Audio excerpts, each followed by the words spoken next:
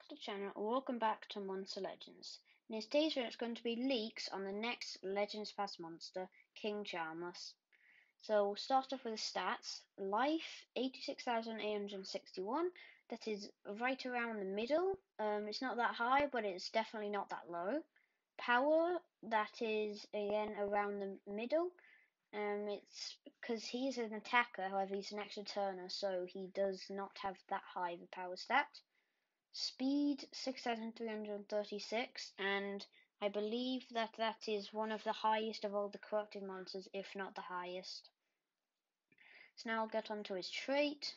So rank 0 hardened, this could be useful. Rank 1 immune to poison, that is probably one of the worst traits he could have. And self life regen, again one of the worst status casters because he's an attacker and not a tank. So the relic, sword and mask, and I think, yep, he has a sword in his picture, so that was, you could definitely knew that. Now, King of the Pond, deals moderate nature damage to one enemy, and that's 40 damage, 0 cooldown, so you could use this if you know you're going to get hit with CDA. Not blonde anymore, deals low nature damage to all enemies, you do not need this skill, because it is not strong and you're either on King of the Pond if you're looking for a 0 cooldown skill. So Tussled Moustache applies life and stamina regen to itself, 0 cooldown and 0 stamina.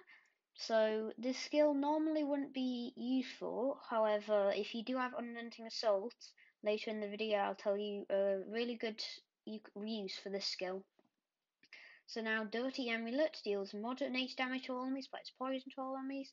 It's quite a good skill, but he is an extra turner, so I don't know if you would run that. Now it gets to the extra turn skills. Entangled Cloak deals low nature damage to one enemy, gives 1 extra turn to itself, 20 damage to cooldown. Pure Quest deals moderate nature damage to one enemy, applies nature weakness to one enemy, gives 1 extra turn to itself. So this is an extra turn setup skill, so you could then follow up with a stronger attack, and since I have nature weakness, it would be even stronger. And I don't think I've mentioned this, but this monster is a corrupted Steam Wrath, or you could say a corrupted Prince Charmless, because if he has lots of stamina, then he can attack infinitely. So and we've already went through that. Sweaty Blade deals moderate nature damage to one enemy, applies poison to one enemy, gives 1 extra turn to itself. 30 damage, 3 cooldown. Now this poison torture does reduce damage output by 20%, so if they have an attacker you could use that on them, and also give an extra turn. So Crown Throne deals heavy nature damage to one enemy, gives 1 extra turn to itself, 35 stamina cost and 3 cooldown. Now his ultimate, my final song, deals heavy special damage to all enemies, applies bleed to all enemies, applies 3 turn death count to all enemies. This is quite a good skill for ultimate for an attacker, and it has a high accuracy, so you know you're not going to be missing unless you have daze or any other accuracy reduction. So now I'll tell you how if you have Unrelenting Assault.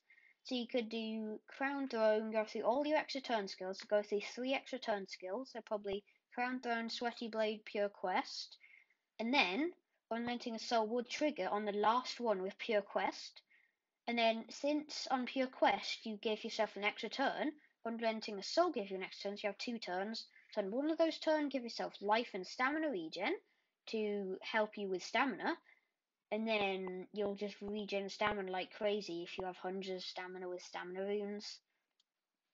However, that is only if you have Unrelenting Assault, and this will not work if you don't. So if you don't have Unrelenting Assault, I would recommend Crown Throne, Sweaty Blade, Pure Quest, and probably Dirty Amulet, just for an AoE skill.